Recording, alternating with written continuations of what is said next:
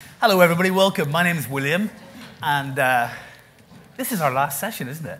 Yeah. The whole session. How are you all feeling? A bit exhausted? Yeah, you have that look about you, I have to say. I've just come in. I don't really have a day job. I work for the BBC, so I come in fresh, but you all kind of go, what's next? And next is, you know, it's the finale. Look at them. They're so keen to bring you the finale. We're going to have a conversation on reconciliation, navigating the path to peace. And there are many different paths to peace and many different practitioners, many different specialisms. This room, more than any other, knows that. And we need all the skills, all the specialisms to really make peace building work. I work in the media, and I usually say to my colleagues when we go to the studio, let us go again and do battle against the forces of irrationality in a phone-in show, because in phone-in shows, you kind of encounter the public rather directly. And there is a sense out there that this peace process has been disastrously wrong-footed and hasn't gotten us anywhere, and which is an astonishing misunderstanding of this peace process, of course, because it is probably the most successful in the world. And if you think this is bad, you ought to look at the rest of them. We brought on a professor of international law the other day from Oxford, and his team had researched 1,000 peace agreements and processes since 1945. And he was prepared to put Northern Ireland in the top 3 in all of those. And that is due to the enormous hard work of many, many, often unacknowledged people across our society, and people from around the world who have brought their skills and their experience and their wisdom to us. And I think one of the ways in which we have seen that is in these hiatus moments when we don't even have a government. You know, we have no government for 3 years, we have no government for 18 months, we're 40% of the time without a government here, and yet we don't go back to war. Now that in itself, I think, is the greatest evidence of a peace process that is working. Doesn't mean the politics is working, it means the peace process is working. Peace process doesn't give you good governance, that's for the voters to decide. And what they put in place, that can decide the policies. But we have a fantastically optimistic place, in my judgment, in terms of our peace process here. I've given my life to here. I could go like you could, go live somewhere else. I love living here. And I like to curate my experience of this society so that I don't surround myself in bubbles of negativity and toxins of misinformation. I like where I live. It's a beautiful place, and I'm incredibly grateful to those who have gone before me in this society who have helped to build this place for us. So some of you are in the room, and I'm really grateful to you personally. We're going to develop some of those themes in terms of how we take it further on the pathway of peace building. And we have practitioners here who have been involved for so long in this peace journey in all kinds of ways: community engagement, dialogue, political dialogue, mediatorships, mentorships in terms of communities. And I'm delighted to introduce them to you. They're going to speak for a few minutes each. Less is more, by the way, with a look at this crowd here, you know. And then we'll have a conversation, and I hope you'll join in. So let me welcome, starting at this side, the Reverend Dr. Lesley Carroll, who is currently our prison ombudsman, but has a CV that goes like this in terms of all the things that Lesley has been involved in our society.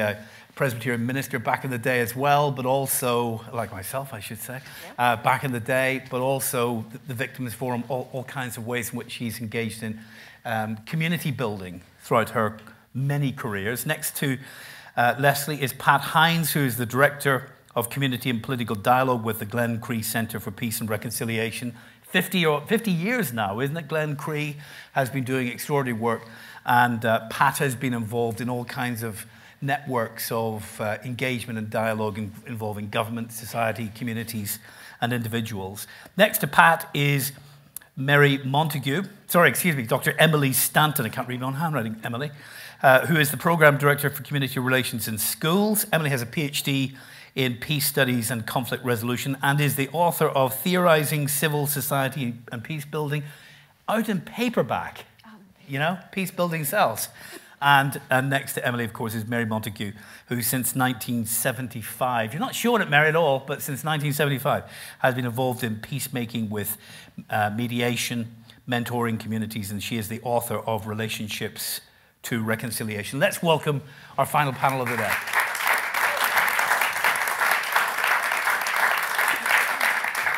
Up first, Dr. Stanton. Take it away. It's my pleasure to participate in the conference today with its focus on the important role that civil society has played in peace building here in Northern Ireland. I am passionate about bringing to light the many untold stories of peace, and today's conference has provided this much needed opportunity. I'm also delighted to be asked to join this particular panel, Reconciliation, Navigating a Path to Peace, to join with those I hold in high esteem, such as Mary and Lesley, and of course the good work of Glen Cree, which Pat will talk about. It's truly an honor. So I'd like to thank the conference organizers for this invitation. So today I'm wearing several hats as I speak about Corrymeela. Firstly, as a former volunteer who worked with the Corrymeela community from 1992, returning again in 1994 to 1995, as ceasefires were announced, and yet again in 1999 to conduct my master's research on Corrymeela's reconciliation programs.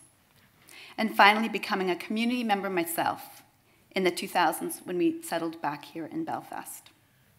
So secondly, I am a practitioner and a researcher, and in my day job, I am the Director of Programs at Community Relations in Schools, a charity which has for almost 40 years supported schools to engage in peace building.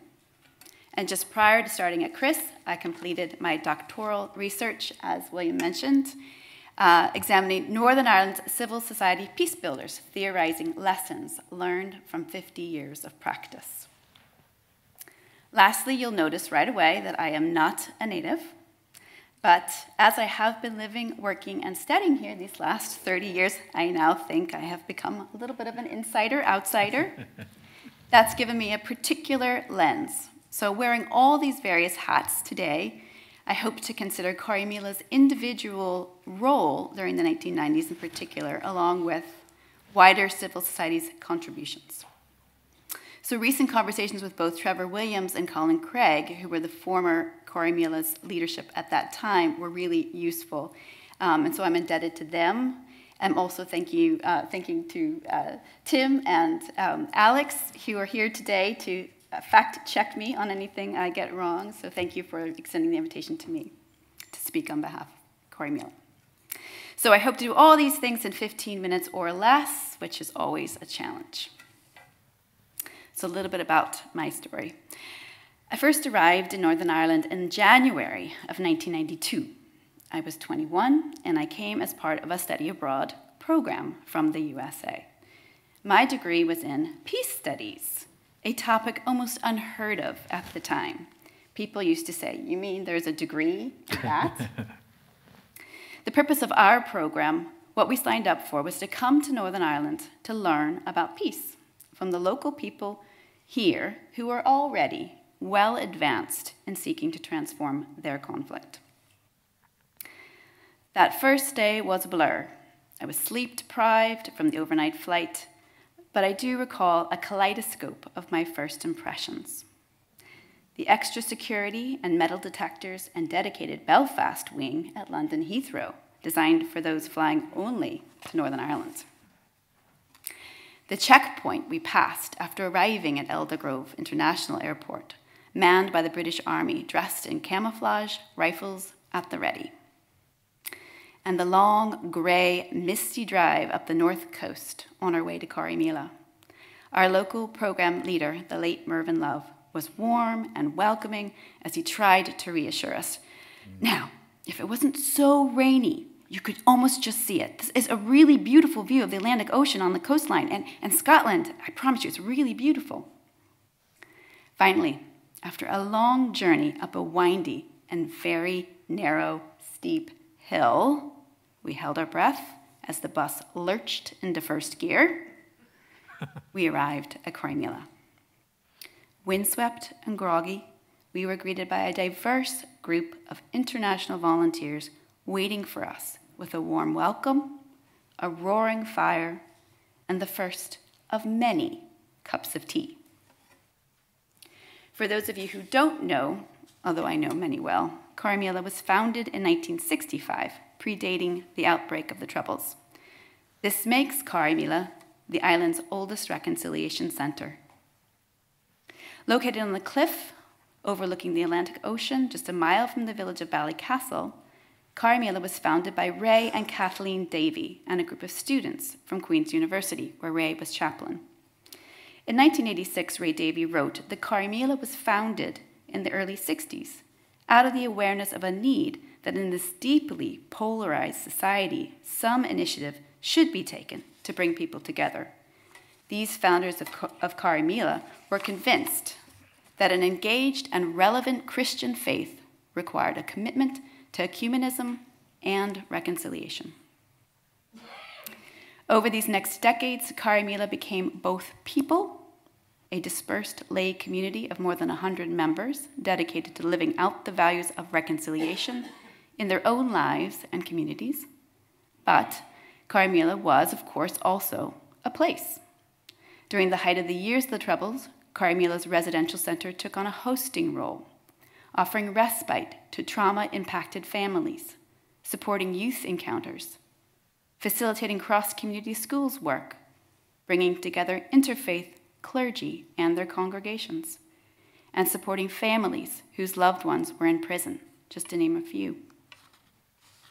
My 1992 memories, as I recall them, were of Carrowmila's peaceful location, warm hospitality, openness, and welcome, which presented a stark contrast to the conflict fatigue and militarism that had seemed to become normalized into everyday life.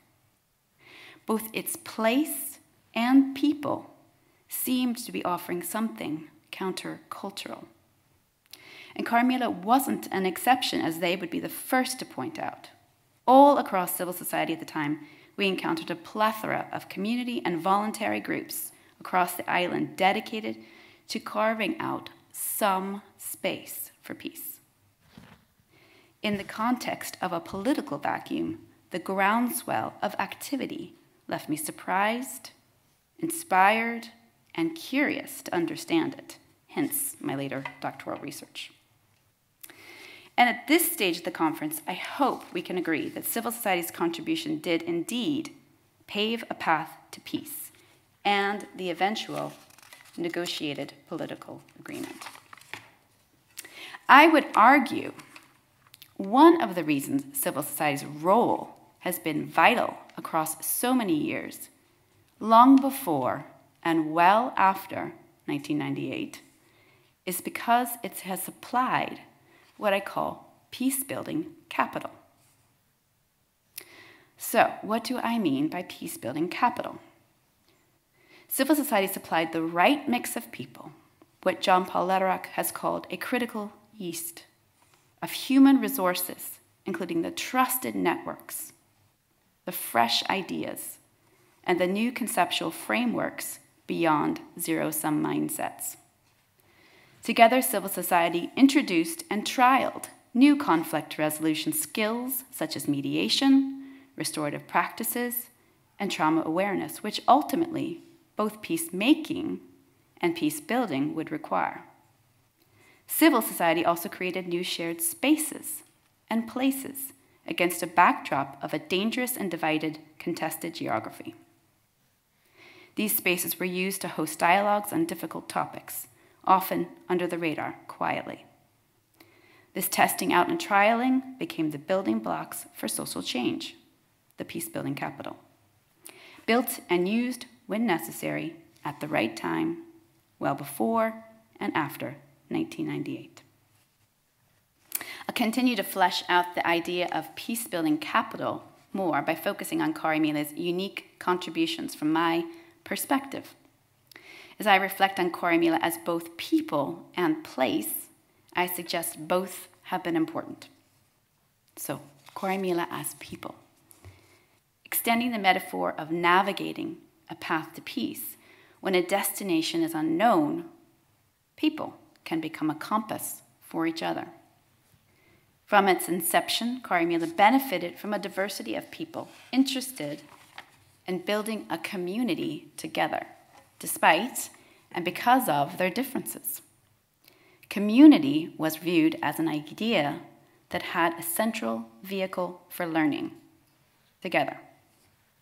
Learning how to build a new relationship with each other, daring to talk about taboo topics, politics, religion, sectarianism, violence, and the human potential to be either a perpetrator or a victim, or both. What I observed in the 1990s was Carrymila opening its doors to outsiders, people from all over the world who also became a compass, bringing new thinking and new ideas to help guide the navigation. For example, the Dutch theologian Roel Kaptein came many times to Northern Ireland to work with Carrymila, introducing the Girardian concept of mimesis and its role in fueling conflict. Frank Wright's research on ethnic frontiers, working with Derek Wilson and Duncan Morrow, created new conceptual frameworks which helped local practitioners begin to build maps to understand conflict dynamics better. Carrymila's people, the community members and staff, also learned from each other. They had hard conversations. They challenged the tacit rules learned by living in a divided society. And they sometimes, some might argue often, offended each other. But they worked through it. They stayed in relationship. And they began to model what living in a plural society might require. Above the front door in the Ballycastle Centre, there has always been a sign. Carrymila begins when you leave. And in their everyday lives, in the early 1990s, members of Carrymila taught in the prisons, led women's community development initiatives, were members of the Standing Advisory Commission on Human Rights, supported families living on interfaces, helped begin integrated schools, were ex-prisoners committed to peace, introduced mediation to solve local parading disputes, and advised and supported the then RUC on reform and organizational change, years before the Patton Report was ever published. Carrymila as a place. Now, in reflecting on the importance of Carrymila as a place and space for the practice of peace building, my years as a volunteer come to mind. In practice, if not in words, Carrymila asked every group who came to stay to suspend generations of mistrust in both symbolic and practical ways. Cross-community groups staying for a weekend, for example, entered into what might be described as a liminal space, where new rituals of everyday life were shared. At mealtimes, strangers sat together at big tables, chatting together, discussing the ups and downs of ordinary life, drinking tea, and then washing up together. Groups were asked to share bathrooms. Many even had to share a bedroom with someone that they may have considered 24 hours earlier, if not an enemy, at least the other. The doors had no locks on the outside. Worship, always optional, was shared. It was led by volunteers, and equally as likely to be a message of peace inspired by the rock band U2, as it was, or could have been, a liturgy from the Bible. The act of creating new and shared lived experiences for anyone and everyone who came to stay in this windswept, bucolic setting has an impact that is hard to measure. Elise Boulding, a Quaker peace activist and scholar, has described that in the midst of conflict, it is important to be able to engage in what she described as future visioning. I suspect that these experiences enabled a glimpse of a possible future. Colin Craig, former director of Carrymila during the 1990s, reminded me when we spoke recently that when you're lost, you need to find a fixed point. As I draw to the end and reflecting on navigating a path to reconciliation, Carrymila, I would argue, as a place and space, provided, when needed, a fixed point. As members of civil society, over years investing time building trusting relationships between people offered a compass towards empathy, courage, and resilience for the journey. And as the peace process continued to unfold, when the timing was ripe, key relationships, key thinking, key experiences had already been built. To borrow the well-known quote, "The path was made by walking." In this way, Carrie Mela, like so many others involved in peace building from civil society, helped supply the peace capital that was so deeply required at the time and still is to this day. Thank you.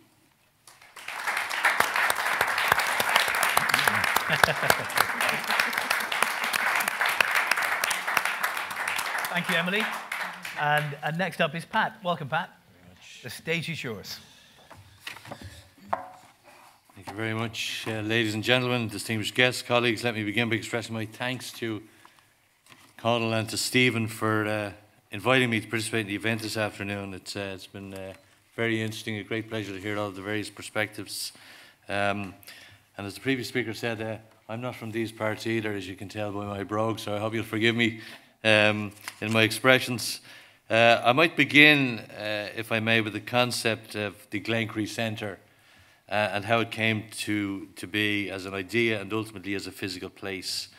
The late 1960s and 70s saw the reignition of age-old enmities and tensions between nationalists and unionists in Northern Ireland. One community seeing itself trapped as a minority within a state, while the other, ever vigilant, never to be a minority community trapped within what they seen as a hostile island. And while there had been a steady and unrelenting level of violence leading to the introduction of internment in 1971, the period that followed saw the killing of unarmed civilians by the paratrooper regiment in Ballymurphy that August, followed by further killings by the regiment in 1972. The British government, of course, decided to act through its power to suspend Stormont and as part of an effort to establish a new basis for political participation by the two sections of Northern Ireland's divided society. On the 21st of July 1972, the ferocity of the violence reached an almost unimaginable nadir when 26 separate car bomb explosions claimed the lives of 9 people and injured over 130. And the reaction, of course, generally was shock and disbelief. But in Dublin, a small number of people, including Una Higgins O'Malley, Lady Eleanor Wicklow, John Kelly and Frank Purcell, formed a group that would become and would be the nucleus of the Glencree idea. And as 1973 gave way to 1974, the Sunningdale Agreement gave a glimmer of hope that there might be just the possibility of a newly formed power-sharing executive might offer those who were engaged in violence a pathway towards and through to politics to pursue their aims. So those first 5 months of 1974 was to be short-lived, however, and the opposition, as we know, by the Ulster Workers' Council, seeing a slide towards what they seen as a slide towards a united Ireland, resulted in thousands of workers withdrawing their labour in the form of a general strike that led to the downfall of Brian Faulkner's executive, which of course included nationalists, including Jerry Fitt, Austin Curry, Paddy Devlin and John Hume.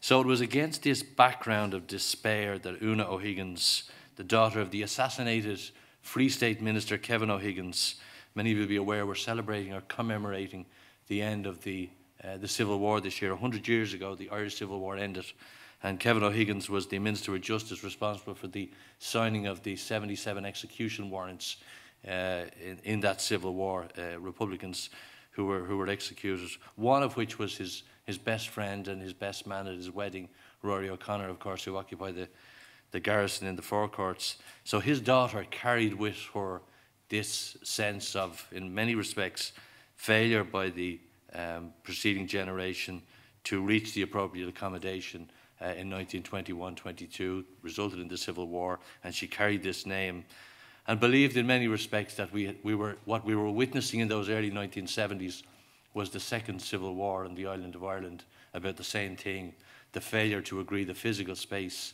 in the context of a relationship with her nearest neighbour. So she approached Dr. Garrett Fitzgerald in 1974 looking for some OPW sites that might be used for dialogue and for respite as a consequence of those travelling down from Northern Ireland at that time during the height of the violence. So between 1976 and 1994, the Centre was engaged primarily in dialogue around the outworking of the violence and how communities were being impacted by an ever-worsening security situation. In August of 1994, the then Provisional IRA leadership called the cessation of all military operations. This decision was followed in October of the same year by the three main loyalist organisations, who in turn ended their campaign in October. I found myself as a 24-year-old member of the Fianna Fáil National Executive. This is where I feel like George Bush, and shoes are going to start flying over my shoulder. But anyway, I was a member of that National Executive and was asked by my party to attend a political dialogue workshop at the Glencree Centre. And the request had come from members of the Young Unionist Party, advisors and officers seeking Glencree to reach out to Fianna Fáil to engage in a dialogue with this UUP group. And so that weekend of the 23rd of October 1994 would mark the first anniversary of the Shankill Road bomb, in which 10 people died, including the bomber, unleashing a spiral of reprisals that we all remember. One of the darkest periods of the Trouble, in fact. And yet 12 months later, I'm sitting in a disused 18th century British Army barracks in County Wicklow to discuss future constitutional and institutional possibilities with other unionists who were seeking to hear more of our southern perspectives. What a difference a year had made. So that weekend was to have a profound impact on my thinking, firstly as to how we should discuss that which divided us all on the island, and secondly, how we should inch our way towards a shared analysis of what the needs were in any solution. And although I didn't know it at the time, the answer was, of course, a process of sustained dialogue involving the maximum degree of opinion, including from the island of Great Britain, who were, after all, the party exercising the sovereign authority over Northern Ireland. And so for the next 12 years, under the facilitation of Geoffrey Curry, who was present in the audience here earlier on, and the executive leadership of Ian White, Glencree became the place that I would return to month after month to meet with politicians, advisors, officials, civic leaders, church leaders, diplomats, paramilitaries and so forth from across the islands of Great Britain and Ireland. What follows are some examples of lessons I learned and experiences shared over those 12 years between late 94 and early 2007. I don't propose to go through a chronology of events as they rolled out over the past 29 or so years. I want to focus on some of the key themes which have informed my approach to political dialogue born out of the Glencree experience and other experiences. So I think the first lesson I would say is that the first thing that really struck me and I learned in the field of political mediation is the need to create an inclusive space and a process, and that the space and the process is as inclusive as possible. This won't result in everybody turning up on day one. In fact, one of the things I discovered early on is that when mediators attempt to bring together those groups of individuals who have practiced undemocratic methods prior to their entry into political processes, most Democrats head through the nearest door or the window, whichever is nearer. This serves to illustrate the enormous amount of time required in a process prior to the parties entering a room. This process included managing expectations of those who will be there, and in some cases an outline of the general topics to be discussed. The role of political parties and governments in these processes tended to be at track 1.5 levels, and although there were occasions when senior political leaders took part in our work in order to underscore the value of what they felt was required around some of the discussions. So a balance had to be found around the principle of a maximum inclusion versus self-exclusion, as a result of actions or unwillingness by participants to accept relevant and other ground rules. And this brings me to the concept I learned when there was a critical number of actors in each or other party or grouping willing to participate in an ongoing process of dialogue designed to humanise relationships. This issue of humanising relationships was one that struck me early on. The dialogue is not a negotiation. So dialogue is not a negotiation. There are no interests traded or transacted. In my experience in those 1990s, the people and groups that I encountered had never met before, never conceded that there was anything to discuss in terms of fundamental positions they had held to. So each month, sometimes 2 or 3 weeks, groups and so on would come down over those featherbreds along that military road with party colleagues and associates to discuss the state of the peace process at various points in time. And we would arrive, have a light meal at the Glencree kitchen, and then into the sitting room where there'd be a large open fire where we would take turns putting logs and briquettes and so on. A fundamental rule at the outset was that participants controlled the agenda, but Glencree controlled the process of engagement.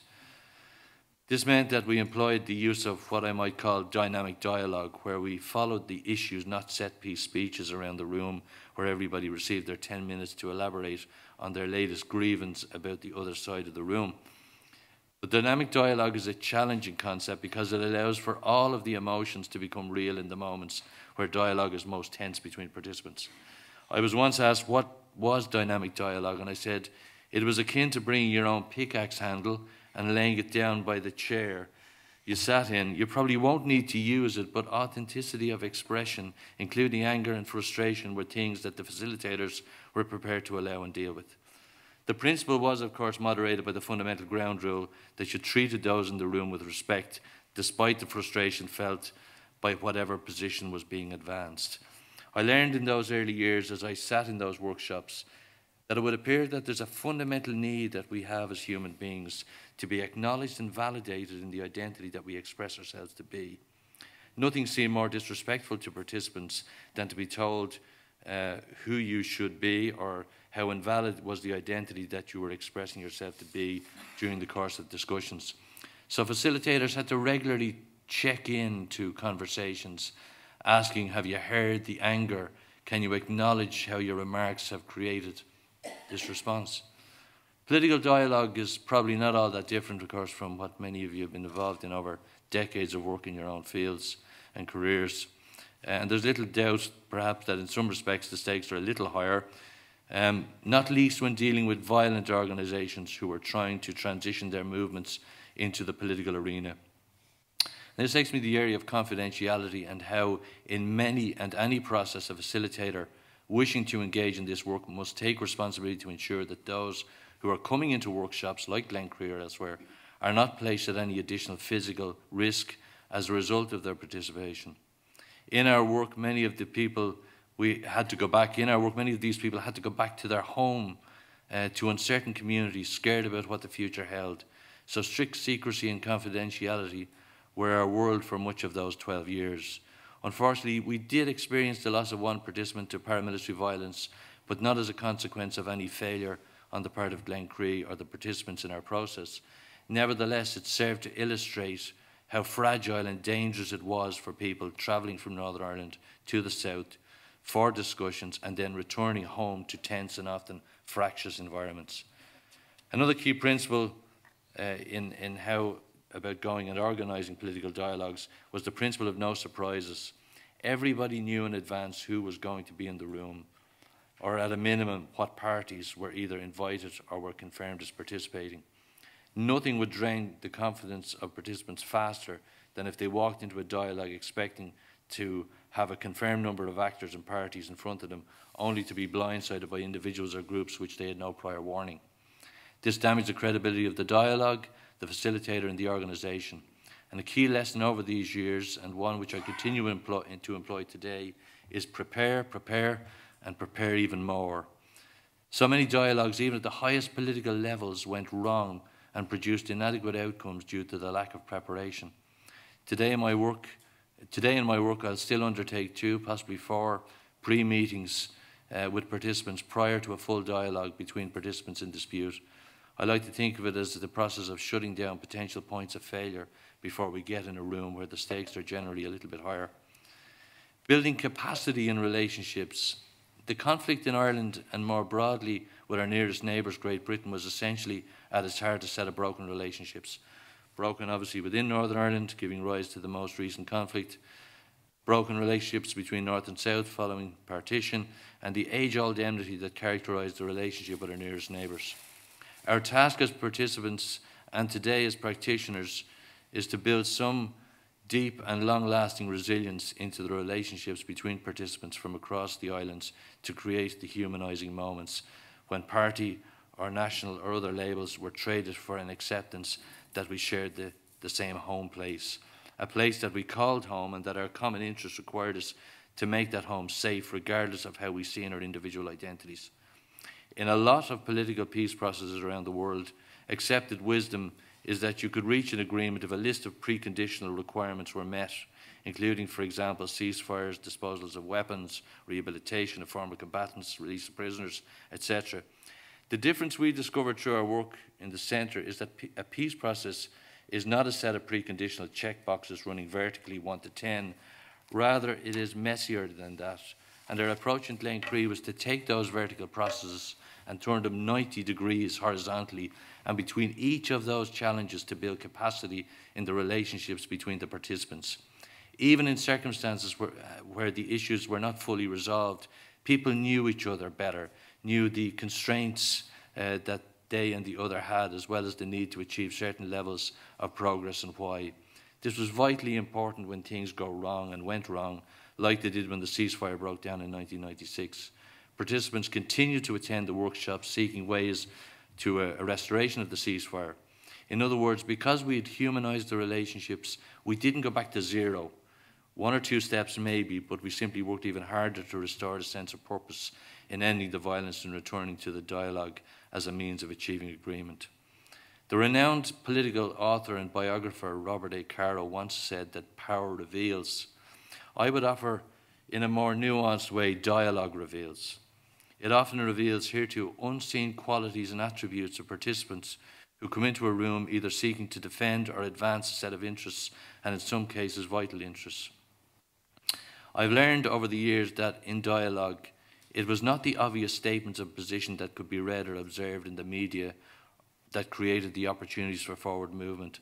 All be told, I could have read these statements and positions in any number of sources, including policy statements, briefing documents in the media, and so on. However, through careful, tenacious dialogue, it was possible to see what lay behind the public pronouncements, including the vulnerability of participants in terms of the room for manoeuvre on issues. These are the moments when, rather than exploiting the revealed weaknesses in your interlocutor's position, you seek to shore up and assist them in order to give them the manoeuvrability to stay in the process and assure their community who look to them for progress. We all won when we helped each other at critical moments and at times of maximum uncertainty. And so in the last analysis, what did I fundamentally learn over all these years? Well, a couple of things. In divided societies, violence only makes the divisions deeper and puts off the moment when dialogue can start. In contested spaces like ours, where divisions are deep, like fault lines running back centuries, complexity is actually the friend of peacemaking. If you can detach people and communities away from their binary sense of themselves and demonstrate that we are outcomes of all the elements that have shaped us, not just the labels we've chosen to adopt or those that have been ascribed to us by others. Finally, the theme is I think, apt today, paving the path. And I often say we're on a roadway through a portal of accommodation. We've got to see everything in the context of accommodation. The Good Friday Agreement was this extraordinary balance of union and unity in one moment, with equal validity being given to the aspiration of both. And the difficulties we found in the last 7 or so years as a consequence of Brexit have meant that the cambers on that road tend to take us into our respective ditches of the single identity narrative. We've got to stay up on the centre of the road and as the title of the conference said, pave every day a new understanding and a new willingness to reach accommodation with those who differ from us. So finally, I want to just quote from what the former Taoiseach and Foreign Minister Brian Cowan said when he said, "Peacemaking is a journey. Don't front-load the destination in the first few steps. Start the journey and let the destination take care of itself. In this way, participants can take each step, they develop the trust, strengthen the relationships, and ultimately deepen their shared sense of reconciliation." Thank you very much.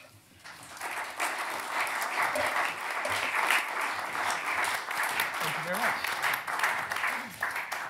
Brilliant. And Brian Cowan's words really echoing the idea of the walk, creating the path. You know, the destination is ahead of you, but you don't have to know exactly where it is until you get there. Mary, you're up next. You look ready to go. Let's welcome Mary to the stage.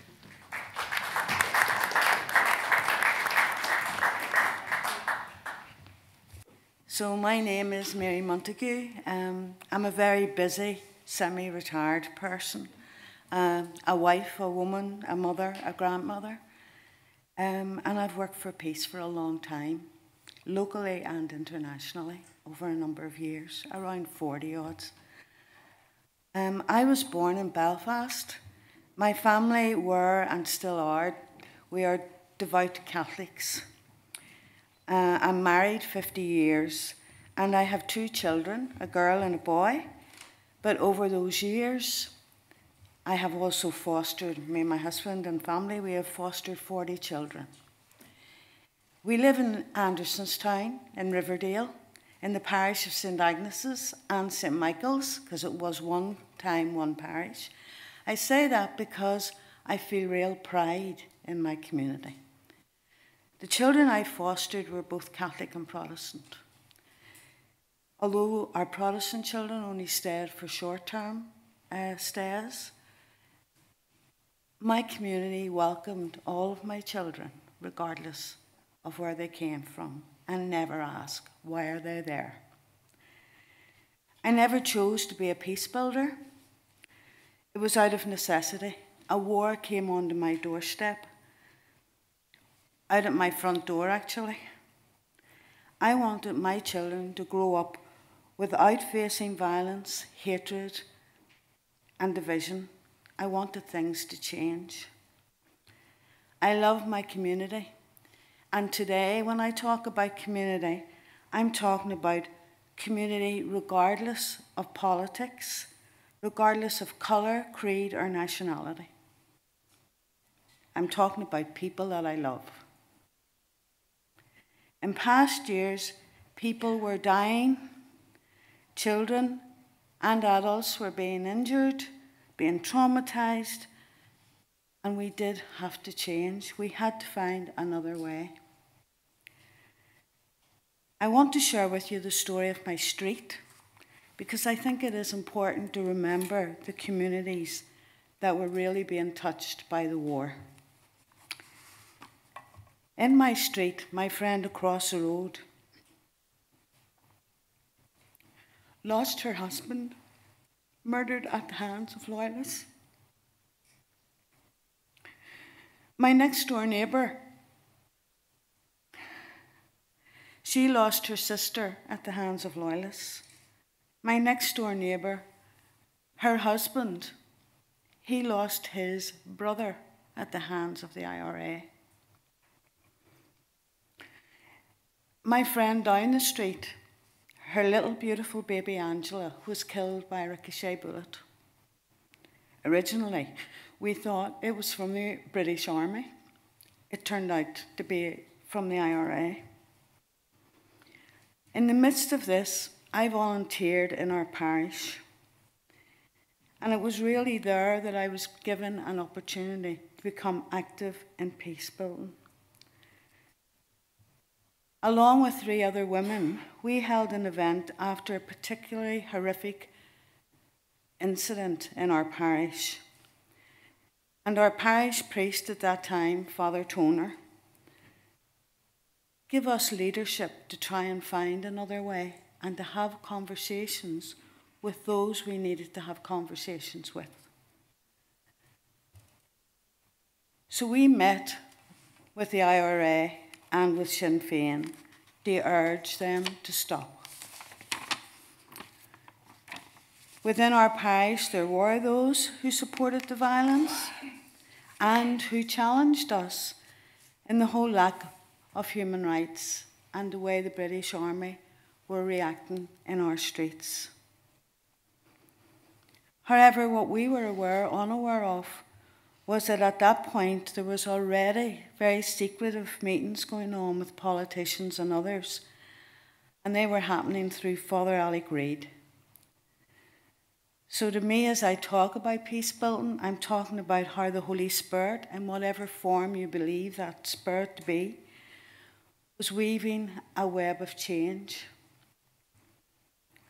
Then through Quakers, the Society of Friends, who too were holding sensitive meetings, I, as a Catholic woman and a mother from my parish, found myself meeting and interacting with representatives of the British government, the Irish governments and others to talk about what needed to change from a mum's point of view.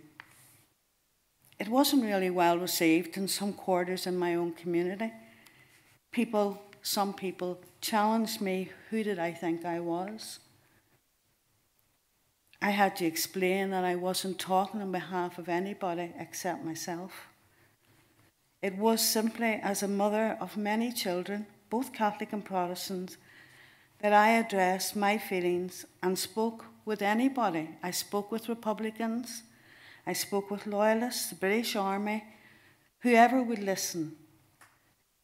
And I was given leadership from my clergy to do so.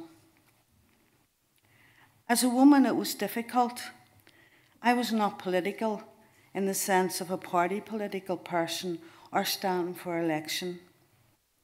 However, I remember when Mary Robinson, who at the time was the President of Ireland, and she came to visit Belfast, and she came again secretively and met some people like myself, women, who were trying to work for peace. And I remember that gave me such motivation to continue, because she was a very compassionate woman who brought with her other women through empowering us and inspiring us. Yes, we had 20,000 British troops stationed in Northern Ireland. And at times, I felt they were all stationed in my streets. There was an ongoing bombing campaign, there was murders, increasingly there was community division, and my community were being demonised. So what made me think that I could change anything? I didn't have any grand idea like that. I didn't have any mind-blowing plan. I was a mum, used to talking rhymes, nursery rhymes, and singing and playing with my children. I just felt some small act could possibly help. And my dad was a great motivator at that time. He was a plumber. And he used to say, "Mary, a dripping tap will soon fill a basin. Go out there, love, and be a drip." And that's simply what I did. What we had was a longitudinal, low-intensity war. And when you have that type of a war, relationships become very broken. Community becomes very divided. So the first thing I tried to do then was reach out to others, especially within the women's sector. And that's why I was reminding Eileen that she goes further back than she thought. The women's sector were already crossing the divide. When I did that, my first aim was to try and understand others, to challenge myself, and to move out beyond my comfort zone and try to build new relationships. My peace work has focused and always has focused on the building or the rebuilding of relationships, of rehumanising people to one another, of challenging the myths that in a divided society are there at your core, whether you recognise it or not. The myths and the misunderstandings that hold us apart. And these are things that we have to challenge. But to start it, I recognised I had to challenge myself and my own prejudices. So I started on this journey to build peace for my family and for my children, and then realised it was more about me than anything else. My own attitudes and my own behaviours. After ceasefires were established, the scene was set for talks. And Senator George Mitchell, as you know, negotiated for 2 arduous years, and we've seen all the backclapping in Queen's, and I think that is right. They achieved something wonderful. But what about it at the grassroots? So there was a level of negotiation and facilitation going on there by ordinary people, many women like myself, who facilitated meetings to hear what the ordinary person needed to see in a peace agreement. One that they could vote for, one that they could support. The engagements that we had were with people from all walks of life and organisations. And we talked about the constitutional question, and we talked about cultural differences, and we talked about issues such as prisoner release, victim and survivors' concerns, and the whole aim of this was to try and inform what might follow as an agreement. This work didn't always lead to answers. People didn't go out the door having totally agreed. But what it did do was it allowed people to meet across the divide and gain an understanding of one another and why people held the opinion they held. My work, I think, at the grassroots, with Quakers, with Carmela and others, underlines the truth that peace is not just the absence of violence, nor is it something that's actually given to people through political agreements. Whilst these create an environment for change, it is the change within people's hearts and minds and spirits that transforms conflicts to sustainable peace. The word being sustainable. That is the opportunity that is offered to participants when they engage in being listened to and listening to others. Over those years, I have been privileged to make a journey with truly diverse groups. With the armed groups, with ex-prisoners, with women's groups, with victims and survivors, with the cultural and faith groups, with police, other statutory organisations, and with our black minority ethnic community as well, who we now can learn a lot from. When we actually got the political agreement, I supported the drive to get people to vote yes at the referendum, both North and South. I want to mention some other women at this point, not because I knew them, but because I really admired and learned from them. I was learning from two very strong women. Mo Molan was one of them, and she to me seemed unstoppable. Herself alongside Helen Jackson, an MP for Sheffield, who was her right-hand person, they tirelessly worked at hearing the voice of as many in our society as possible. Mo, despite her responsibilities, her hectic schedule, her feelings and her illness, was always striving to hear as many voices as possible and to hear the thoughts and feelings of community. She would ring me at times just to hear what my thoughts were, what's going on in the community, what are people saying, what do they think?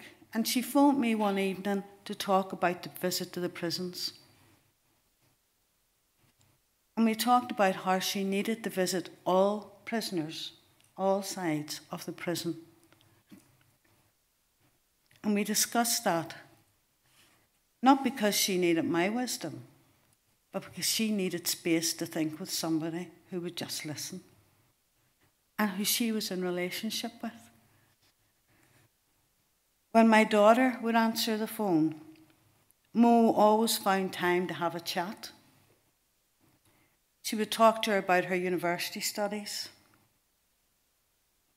In later years, it was a real privilege for me and my daughter to be invited by her family to the celebration of Mo's life.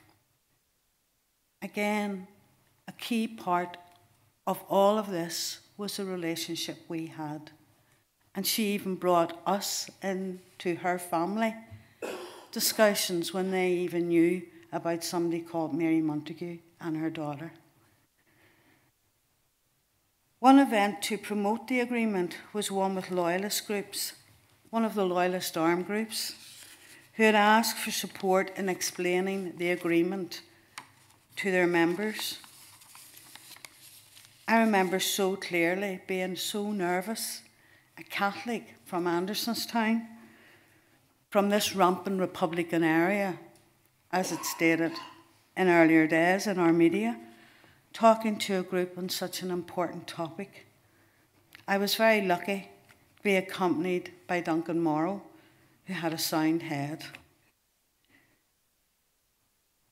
It was really interesting. As they walked in the door, they began to introduce themselves. Oh, you're Mary, I'm so-and-so. And I was going, I don't want to know. I really don't want to know. Do you want to know your name? But they were actually being marked as being present. They had to be at that workshop. And there was around 150 to 200 participants in that place that evening. I knew the leaders and I knew them very well, so I wasn't worried about my safety. I was just worried that we would get it right.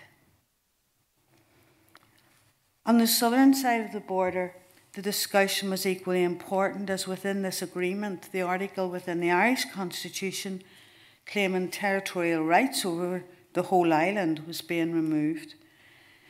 And interestingly, I remember the opposition I faced on the southern side of the border. And I'm not sure how much understanding there is of the significance of the Irish voters agreeing to change the Irish Constitution, or even if today it is recognised here in Northern Ireland how the right to be British is actually much more protected than ever before. We all held our breath and we got to the 71% in Northern Ireland of a yes and the 94% in the south. And yet outside, the wrangling continued politically. And the Parr Sharon Assembly, it didn't meet, it was there, it was suspended.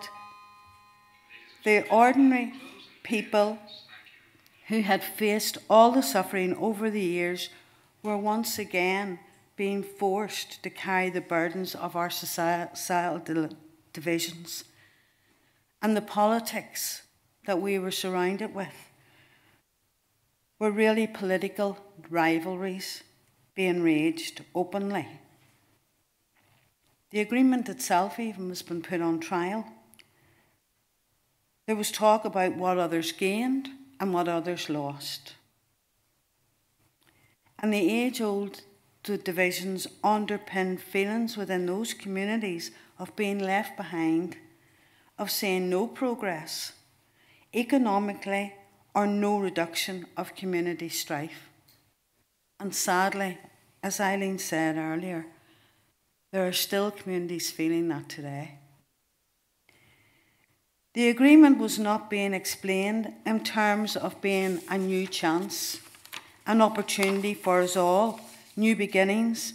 Instead, it had become a diet of fear, betrayal, continuing to be served up and creating tension and maintaining the fear. And this manifested itself at the interfaces. So in Coromila, as the interface worker in Coromila, I began working in Belfast, Portadown, and in Londonderry, Derry, whatever you want to call it. And I was privileged as the Coromila worker to walk alongside these communities. They had lived at the coalface of the war. Within a 1 mile radius of a community house where I was working, 563 people had died as a result of the Troubles. The level of fear in those areas was so high, we brought people up to Coromila and they asked, "Are you not locking the doors?" Which was something we never did, because they wanted the doors locked. They were used to even pulling wardrobes and furniture across doors to keep them safe. We set up a great system. It was a bleeper. I thought we were very high tech. We had a bleeper system where people could get in touch with me if there was trouble at an interface, and then I could contact the other side, whoever they might be.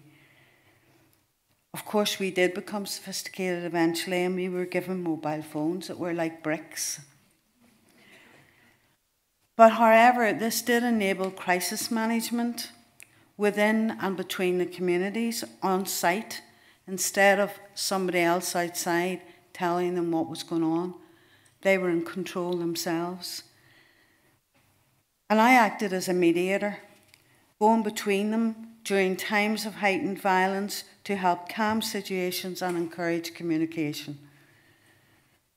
But the nurturer in me, the mum in me, saw that there was a need to bring community development into those areas, just as we had done in my own parish, to build capacity and to help people have some answers to the needs that they had.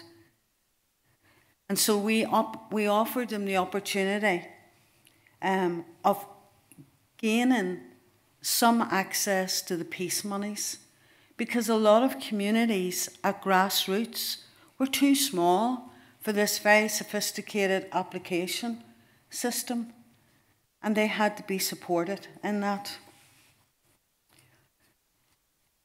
I moved on to be one of the founding directors of Tides Training, which is still very much in operation, a peace-building organisation here in Northern Ireland. It began its life in my spare bedroom. And I remember when we received our charitable status, being overwhelmed. Oh, how wonderful this is. Oh, my Lord, now I'm in charge of this organisation and with charitable status. How scary is that?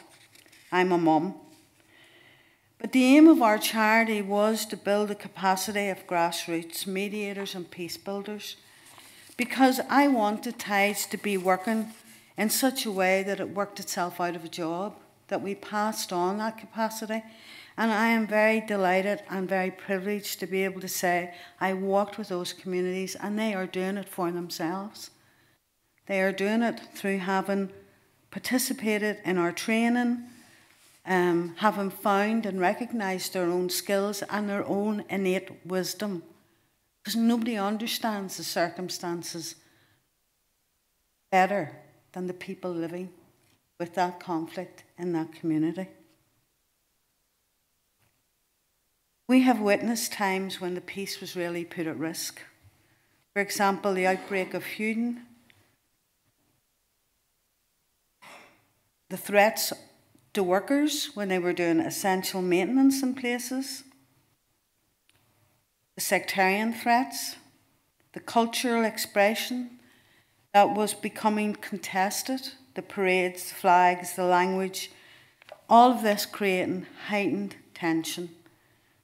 But during these periods, I have again the privilege of having collaborated directly with the communities that was affecting and the key people within those communities, and alongside them designing and delivering the interventions to avert conflict. Today, we have no sitting government. The grassroots people and the cooperation and the relationships that they have built across the divide is, for me, the living signs of our peace. They are the ones that are upholding the peace at the grassroots. But I came in at this talk starting to mention about children, because children have always been key for me and a key reason why I do the work. I want to share a story, the story of two children in particular. One I'll call Colin, not his real name. He and his family attended Quaker Cottage when I was a children's worker there. Colin's behaviour could be challenging. In fact, he just loved bouncing off the walls. But to help children talk about feelings, I had a fancy box. It was magic. I hope you have one in your home. Because when you hold this box, and when the child held it, they could be whoever they wanted to be. They could be wherever they wanted to be. This day, Colin said he wanted to be God. And he said he wanted to take all the bad blood that had poured out of people and put it all back in, because his friend's father could be alive again. He talked how his father's dad was shot dead on the doorstep and how this meant that his friend and his family had moved away and he had no longer his friend to play with. He went on to say, if I was God, I would get everyone to talk to one another and to throw all the guns into the sea and to stop shooting one another. Colin, my friends in this room, was 6 years of age. This was expressed by Colin in 1992. In January 30th, 1973, way before that, Philip Rafferty disappeared from Andersonstown. He was 13. He was a very beautiful boy, very sweet. He was part of the Legion of Mary, which in my community meant that he would have been a visitor to older people doing their gardens, etc., etc. Philip was abducted by a loyalist gang, brutally beaten and shot dead. He was buried from our parish not long before his 14th birthday. He is dead 50 years this year, yet we all still grieve and mourn for him. What touched me was that his parents held no vengeance in their heart, just a terrible sense of loss, compassion for others who had suffered similar loss, and a deep, deep faith. Their faith helped carry all of us through that terrible time. I hold Philip in my heart, and every day I try to do my peace building in a way that he would be pleased with, because I dedicate it to him and to his memory. We have talked last week about heroes and unsung heroes, and all of this talk is going on. I want to say that Maureen, his mum, for me, is an unsung hero. Although she had lost her young son, she continued, even today, she continues to bring love to her family and community and others. She has never looked for revenge. She has never taught hatred. She went on afterwards to work in the Children's Hospital in the premature baby ward. In fact, she loved several hundreds of children and helped them and their families for many years. Even during COVID, she was still knitting tiny hats and bootees. Maureen is now 90, and just the other week when I sat down with her, she said, "I don't know who carried out the murder. I don't think I'll ever know. But Maureen wants to embrace a peaceful future." So for me, all the mums and all the victims and survivors, they are our unsung heroes because they carry the scars. In the dictionary it says the meaning of reconciliation is the act of causing two people or groups to become friendly again after an argument or disagreement. It is a journey. Am I reconciled? No, I'm a work in progress.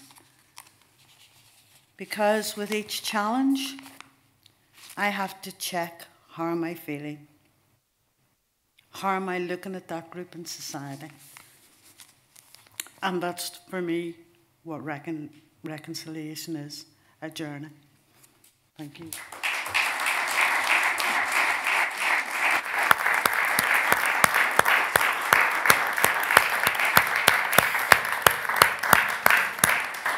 Thank you very much, Mary. That was incredible. Thank you. Really appreciate it. Lesley.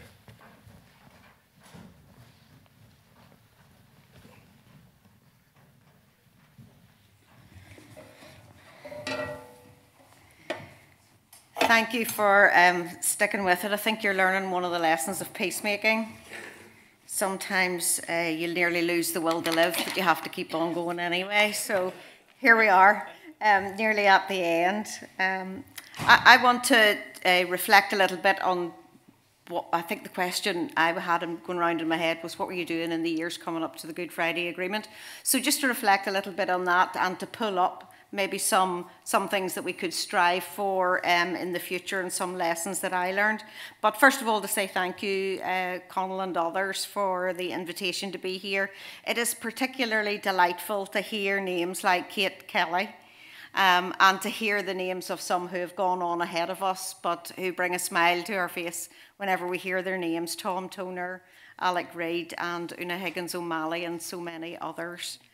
So it's so good to remember that vast community of people who were engaged in all sorts of activities that together assisted the peace to arrive with the Good Friday Agreement, and indeed taught us many lessons for how to go on from there. So who am I, and what had I got to do with anything coming up to the Good Friday Agreement? Well, in some ways very little, but every little matters. And what made me who I am at that time, or who I was at that time in my life, and I think probably still am, was the faith that I was born into. So like Mary, I'm not ashamed to say that I'm a person of faith and that mattered and shaped and made me who I am. I also want to acknowledge, because Damien Gorman very ungently reminded us that churches aren't great places at times, so I want to acknowledge that as well. But the faith that I read about, particularly in the Bible, was what inspired and made me who I was. So what was I doing coming up to the Good Friday Agreement? Where was I? Well, I was sometimes in a front room in a Christian brother's house with a group of women. You couldn't see with the nicotine smoke in the room. Those were great days. You could smoke in a room. Fantastic. You couldn't see your finger in front of you. You knew people were in tears, and you knew people were pouring their soul out, and that's where Wave was born. Alan talked about it being women in the first instance, Widows Against Violence in Parr, they named themselves in those days. And sometimes, mostly on a Sunday afternoon, or in the early 90s, that's where you could find me. Sometimes I was over in an office in East Belfast. You entered by the fire escape, lest anyone see you. And we were talking there to loyalists, or listening more often to what they were saying about themselves and about where they were at. Sometimes you would have found me in an orange hall, and on one occasion somebody introduced me and said, Lesley's here because she's contacts with the other side.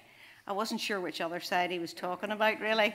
But interesting that they wanted to hear what was going on the other side of the wall.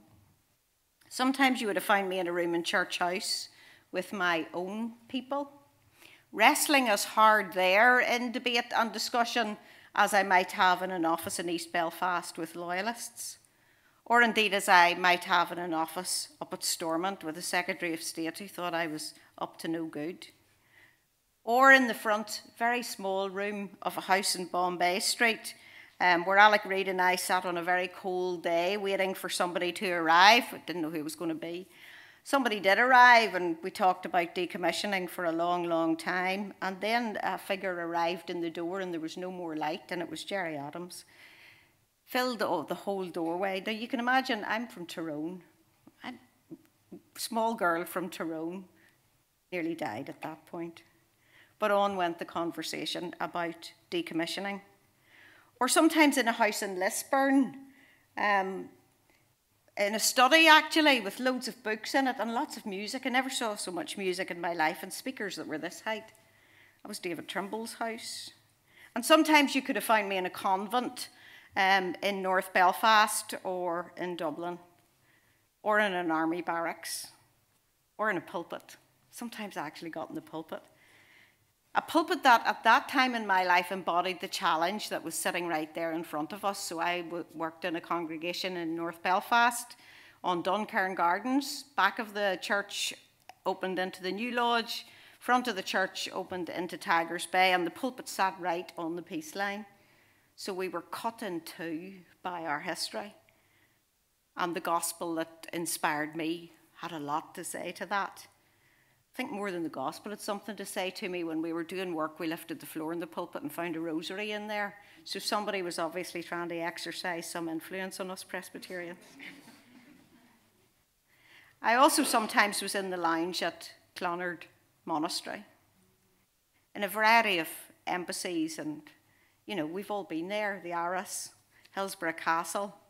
I slept in John Manger's bed, actually, in Hillsborough Castle. Thank God he wasn't in it.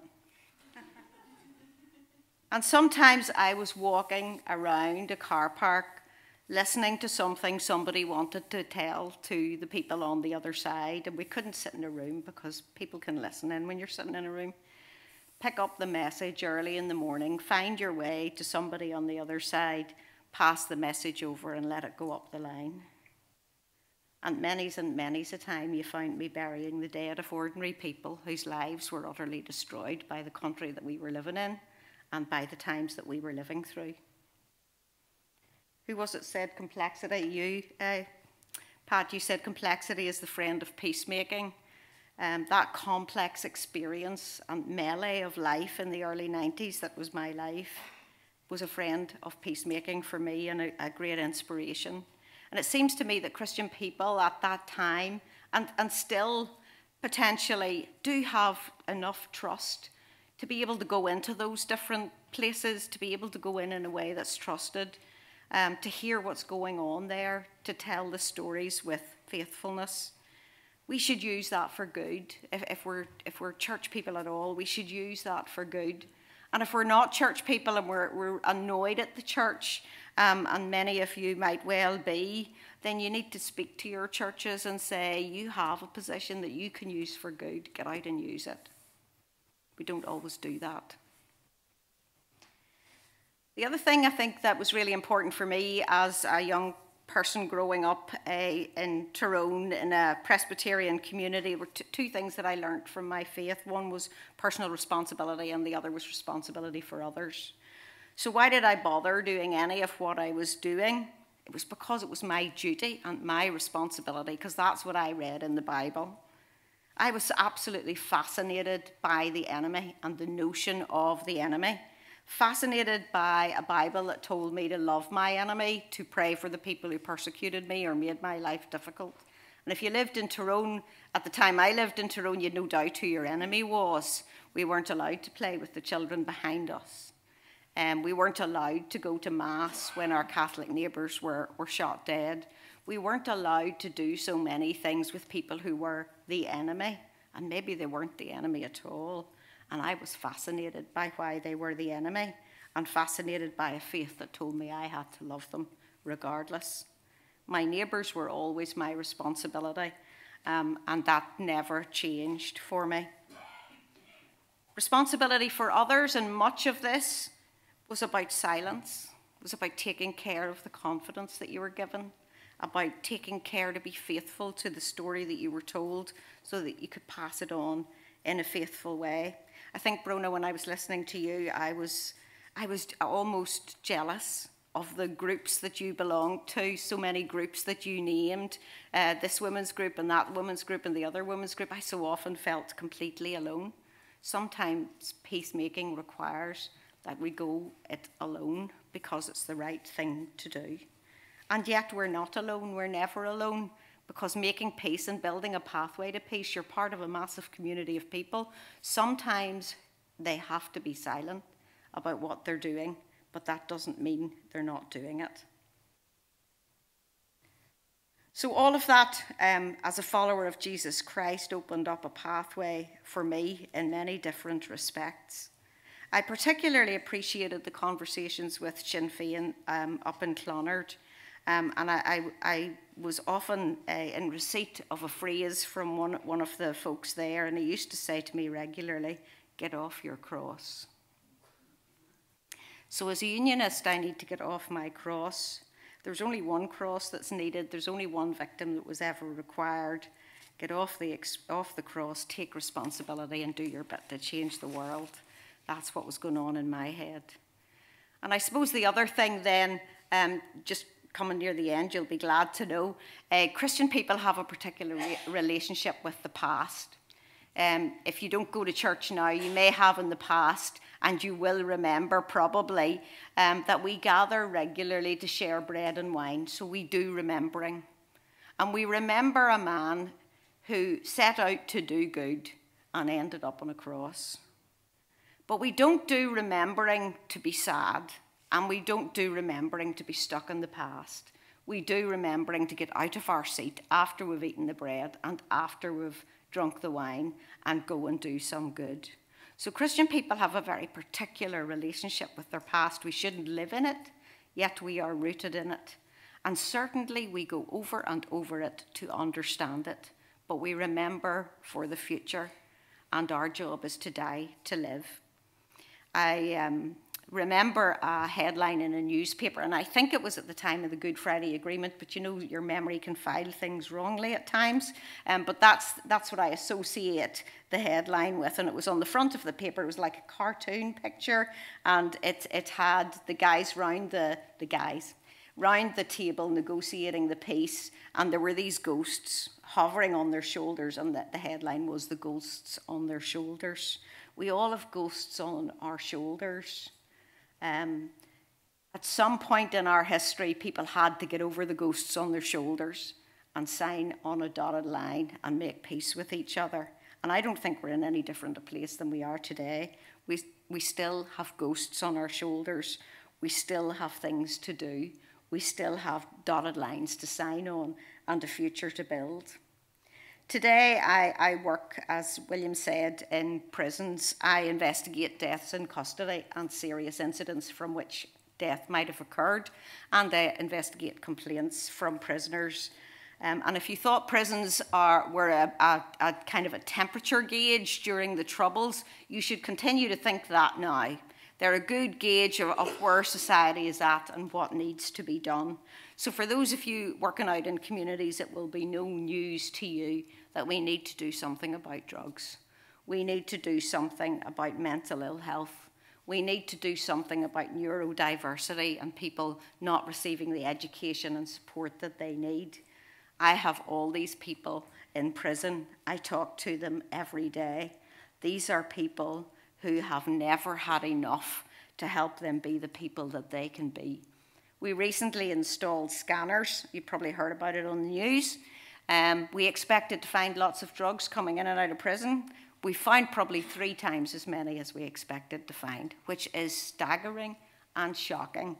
And if that's a measure of society, then we need to pay attention to that.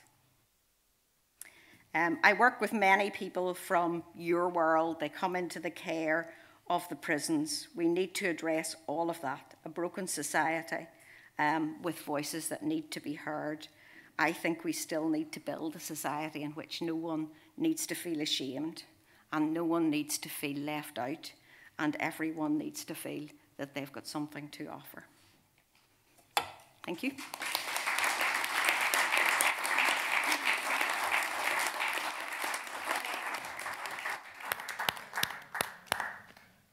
Fabulous. Thank you very much. I'm going to take a couple of questions from you guys in a second. We've got about 10 minutes or so before the end of the day. But the themes here of peace building and reconciliation being a path, and sometimes it's one-to-one, right? Sometimes it's a small group. Sometimes it could be political parties in conversation or groups of parties.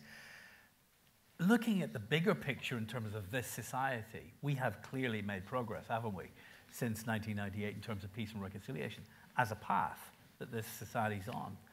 Where would you say we are, though, Mary, as a society? How far along that journey do you think we are? I think if you look at the different parts of society, insofar as political and the grassroots, etc., even within civil society organisations, I think grassroots are way ahead towards reconciliation than what our politicians are. Yeah. And I think because Ty's also worked with the police, with the housing executive and housing providers and all of that, I think the systems that are in place were put in place at a time when we had the war and conflict. I think some of the systems need to change, and some of the people, like our civil servants, need to re-engage in a different way and see the value. Politics and politicians and civil servants need to see the value of engaging with ordinary people again. But I think that I mean, for me, the good news is the grassroots people, Brexit did not erupt people, did not go back into, grabbing guns and going to whole-scale violence. Yeah. So... They just went to Tesco looking for broccoli. Yeah. Couldn't find it. Yeah, yeah. But in seriousness, I think those relationships have to be applauded. Right. And we have to congratulate our grassroots people. Let me pick up on that point about the politicians. Pat, some of the programs we've done recently looking at sectarianism, and that wasn't resolved by the Good Friday Agreement. It wasn't trying to resolve sectarianism. It was dealing with a negotiated peace agreement. But it's rife. It's a very polarized society still. We still have those walls, in fact, more than we had before. And the suggestion is sometimes made that actually the politicians benefit from the sectarianization of our society. They benefit from the polarization, the corralling of the votes in segregated areas works to the advantage sometimes of politicians. And we have political parties who often think in a very short-term trajectory, just to the next election. And you can dangle fear in front of people or whatever and get them through that election, win some votes. If that, I'm not sure if you agree with that analysis, first of all, tell us if you do, but if that is correct as an analysis, can you bring those politicians into a peace and reconciliation journey, and how? I mean, I think the first thing I would say is it's very important that we don't necessarily blame the people who aren't in the room or sitting around with us right now in terms of just ascribing a particular degree of responsibility or otherwise. I would always say as well that politicians don't fall out of the sky. They're placed there at the hands of thousands and thousands of voters who return them time after time. I think we have to accept as well that 25 years is but a blink of an eye in the context of the longevity of the fault line that divides our communities. Just a blink of an eye. And I describe it almost like as the weight of history between the islands of Britain and Ireland. All that weight of history, 400 years, unfortunately or fortunately rests on the shoulders, squarely on the shoulders of the two communities on this small part of the island of Ireland. Yeah. And so it behoves governments and politicians beyond Northern Ireland to take responsibility for the weight of that history and shoulder it equally. So I just always be cautious and careful, not necessarily to jump to blaming people who aren't necessarily sitting around with us. As I say, politicians are also navigating their own trade winds, whether it's within their own political parties or within their communities. And while we have made enormous strides, and Mary's correct, when I consider the violence that preceded indeed the first ceasefire, the ferocity of that 18 months, you remember, Lesley, 93, 94, and you think of where we are today, we're in a much better place. I think the politics and the governance, I think you began with this point yourself, William, that's a different matter, and that's for electors and for voters to determine what is the nature of society they want and the politics they want in their environment. But I would say this in conclusion, because the future remains contested, it isn't certain, and we see demographic changes and so on, that in itself is going to bring ever-increasing levels of uncertainty. And therefore, what I had said earlier was that we're on this road, having passed through the portal of accommodation in 1998, we need to understand that every day is an accommodation. Every day you get up, whether you're a politician, a community worker, or whatever, you're going to hear a diametrically opposed view coming at you. And how do you reach accommodations with those in that contested space? And thank you for that reminder. The generations of trauma, generations of conflict. 25 years isn't a long time in terms of the history of a conflict in a region, a whole region. Where do you think we are, Lesley, in terms of that journey as a society? Well, I actually think we're further on than we let ourselves believe. But the trouble is that if we don't let ourselves believe it, then we will actually be further back. So, I mean, I think we've done well, and Mary's right. There are people who are further on maybe than others. But we have a way to go, and we're challenged by the lack of current lack of resources. And we'll be challenged further probably when our budget arrives, and we know what happens in a situation like that. People begin to compete with each other all the harder, and fight about the limited resources. So I think that's going to take all our peacemaking skills and effort to remind each other and one another that unless we work together, we're going to get nowhere, especially when there are fewer resources. Yeah, we need a lot of mindfulness classes by the sound of it. Where do you think we are? And where would you like us to be in terms of this stage, 25 years on? How are we doing? So obviously, you know, the fact that I came in 1992 with those kind of very strong memories of a very militarized society, I can see the huge difference that change has made for the better, in the sense that even the new Ulster University in downtown Belfast, huge sheets of glass all over, which wouldn't be possible in the previous decades. I do think there's a ways to go. I think you know, aspirations for peace boils down in 2023. That goal has come and gone. I would suggest the sort of success rate on that hasn't been very high in terms of any movement there, and the fact that many people who live around peace bowls don't want that to change, and you know, possibly in the future, all those kind of sort of institutionalized. Yeah. So I think there still remains a great deep level of distrust, and we can still live in our little silos and bubbles pretty easily. Yeah. You know, we have to work to kind of cross our divides. So I think there's still work to be done.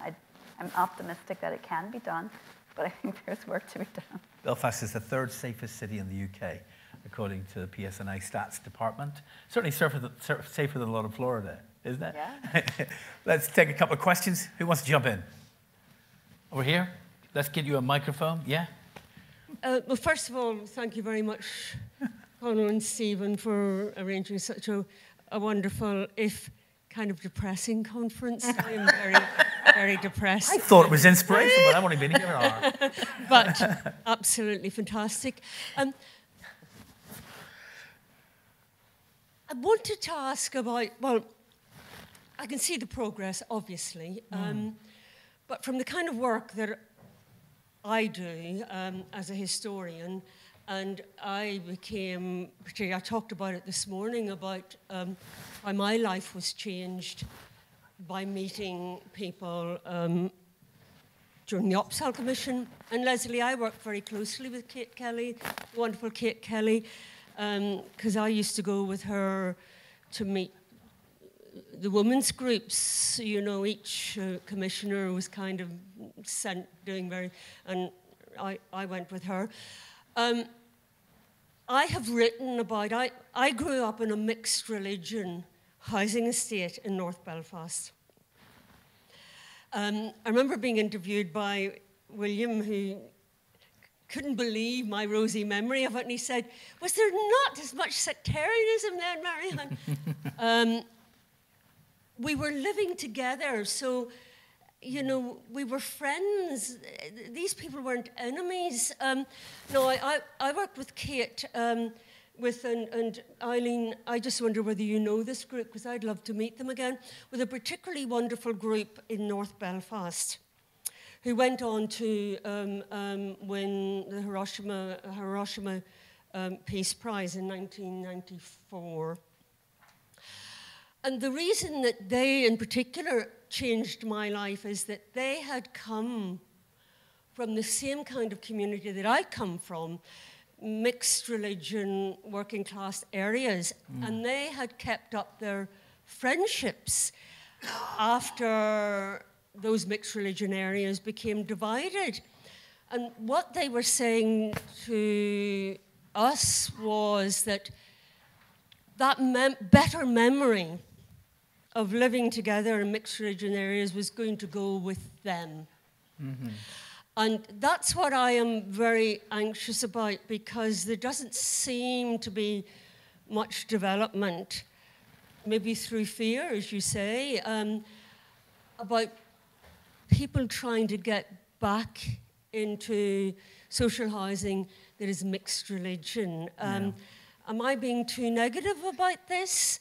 But certainly their memories were the same as mine. Mm-hmm. And I tried to I was so impressed by them. These were women from the Ardoyne and from Tigers Bay, I think, that had remained friendly.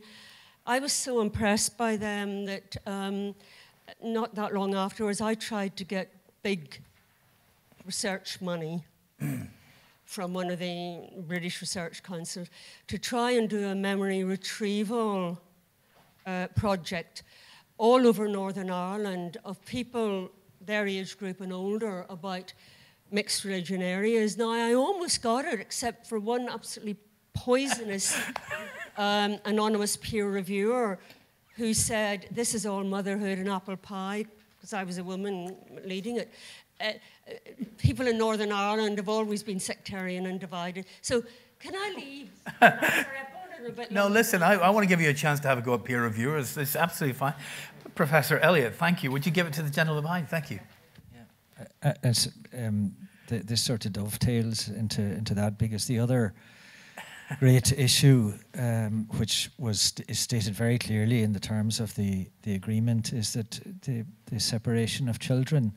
And my two little, I know a lot of you have been speaking from your heart, so please forgive, or please, I'm going to just speak a little bit from my own heart around this, but these two beautiful twin boys are their first years in Fermanagh, and it looked like they were going to go to a school that was separate from people from the same area, but who happened to have a different religious tradition. Yes, yes. I was climbing the walls over this. My wee heart was broken, let alone their wee hearts. Yeah. Now, their mother solved it all by taking them to Greystones in County Wicklow, where they're in a fully integrated school.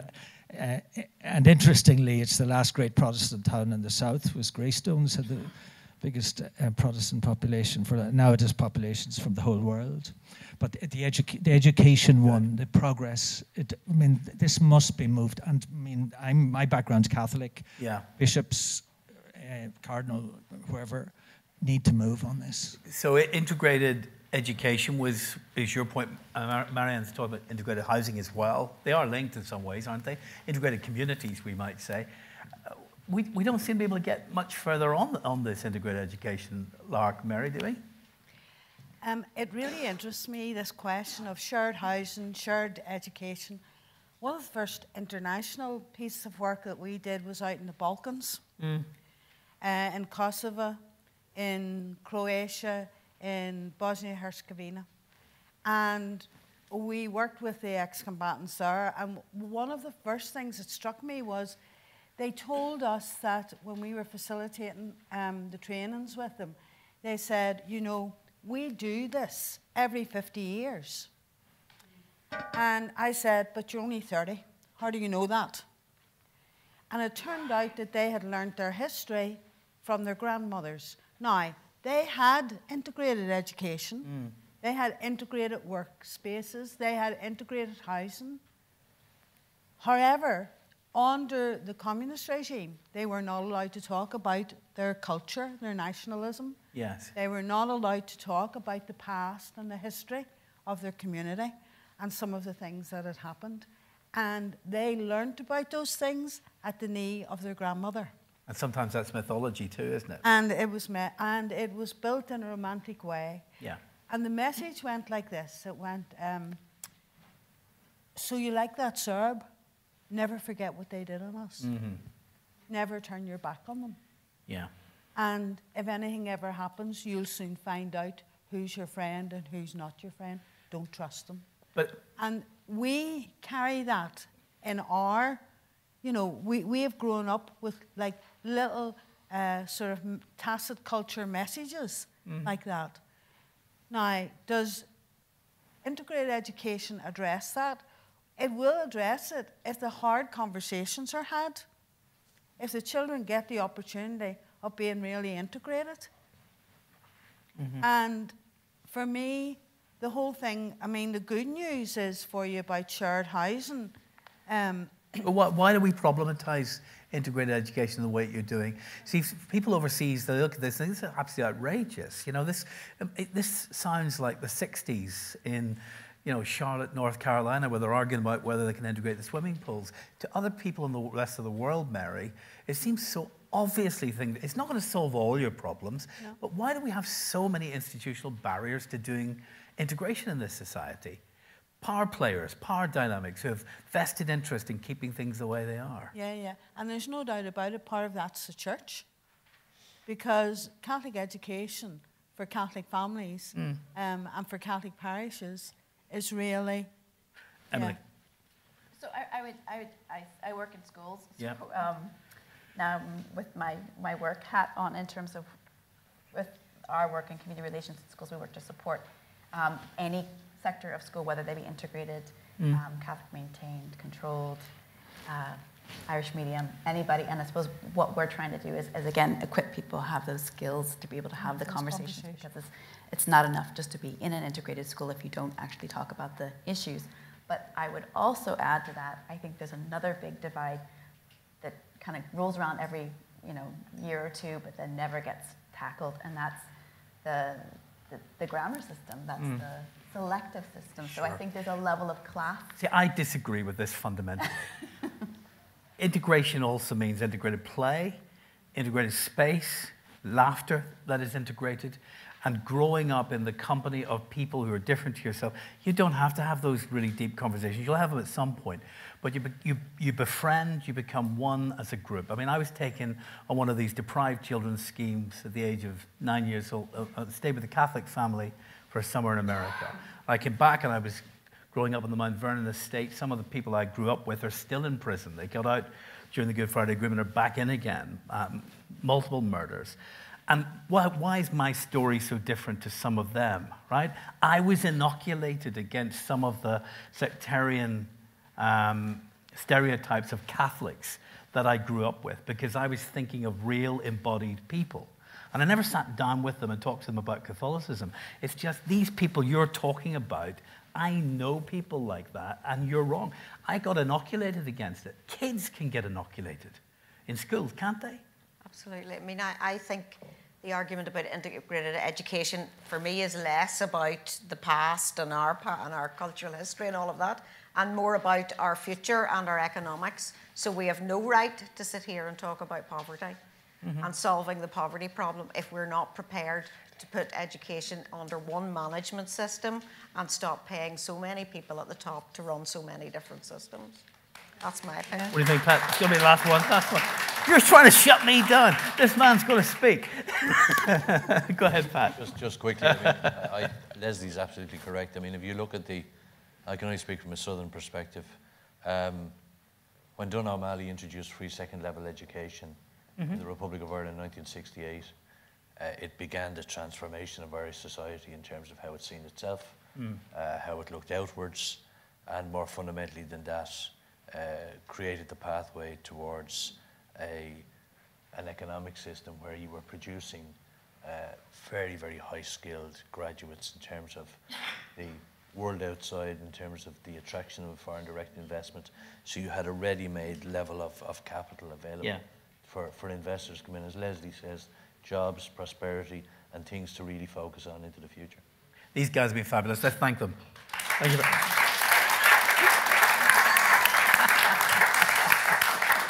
Thanks for that, William. Thanks to all of you. Just because the MAC is going to close the building, we'll have our own mini Corrimila stuck in overnight.